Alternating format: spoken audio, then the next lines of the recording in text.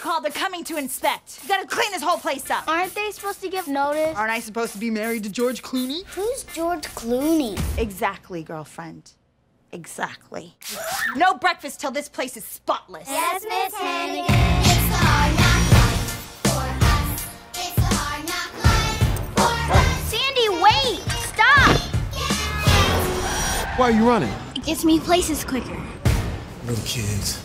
Will, this is really gonna help your race for mayor. She's a foster kid from Harlem. I'm here on behalf of Will Stacks, and he would like to take Annie out for lunch. You can keep me as long as you want. She's kidding. So what's the hustle? The more we're seen together, the better it is for my campaign. I bet if I moved in with you, you become president. You're not really thinking about doing this. Whoa. So this is what it's like living with a billionaire? The worst thing in the world you can get is a little taste of something good because it never lasts. And from then on out, the only thing that you can taste is not that taste. Huh? Do something nice for Annie, not just for the press. You get airsick? I've never been in the air before. I threw up on the swings once. Made you something. That's me, and that's you. Your secret's safe with me. That you care.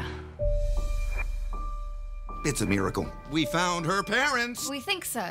Well, hey, this is a joyous occasion. The sun will come out tomorrow. Bet your bottom dollar that tomorrow. We're gonna be okay, Sandy. There'll be sun. The sun will come out tomorrow. So you gotta hang on till tomorrow. Come on, man. When did this city get so musical?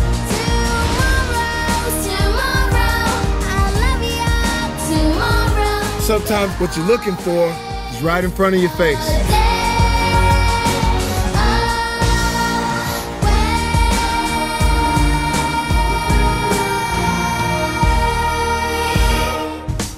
Hey, Mr. Will Stacks. Look for me, Colleen Hannigan. And like me on Facebook. I don't like you in Harlem. Why would I like you on Facebook? You think you're better than me? I do think I'm better than you.